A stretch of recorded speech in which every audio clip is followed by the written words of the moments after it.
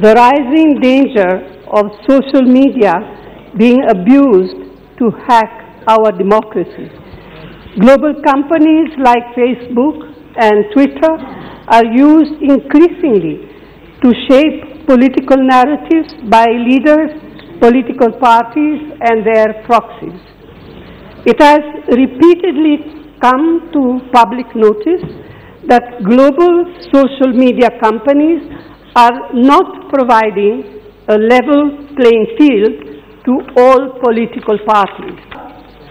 The blatant manner in which social harmony is being disturbed by Facebook with the connivance of the ruling establishment is dangerous for our democracy. ABP Majha, उघडा डोळे, बघा NEET.